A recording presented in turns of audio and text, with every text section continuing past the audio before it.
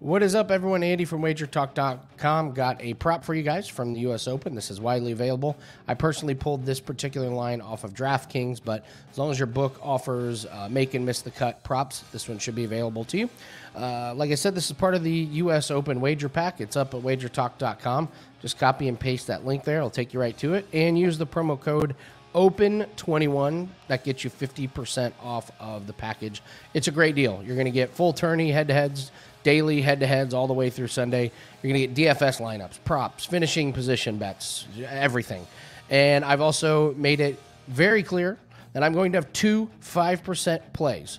One will be a head-to-head matchup that is available on DraftKings, and the other is a 5% play that is available specifically on offshores. So no matter what book you use, you will have a full slate of full tourney head-to-heads along with a 5% play. So a lot of work, a lot of time, a lot of resources went into it, and very proud of the work that we did. So use a promo code OPEN21 to get 50% off of that. All right, let's get to this prop. I like Dustin Johnson to miss the cut at plus 275. I think he is ripe to miss the cut.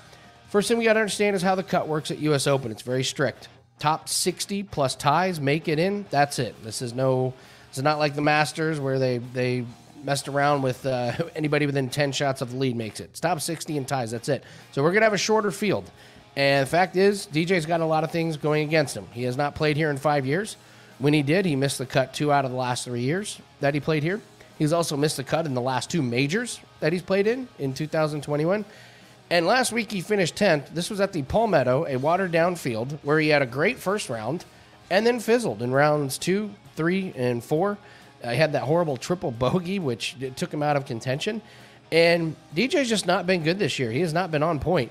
And statistically, he is way worse in round 1 than he is in round 2. And if you get off to a bad start, this field can go by you in a hurry. I love DJ at plus 275. Great value on him to miss the cut. So don't forget to go get the U.S. Open wager pack. Let's cash this ticket. We'll see you guys later.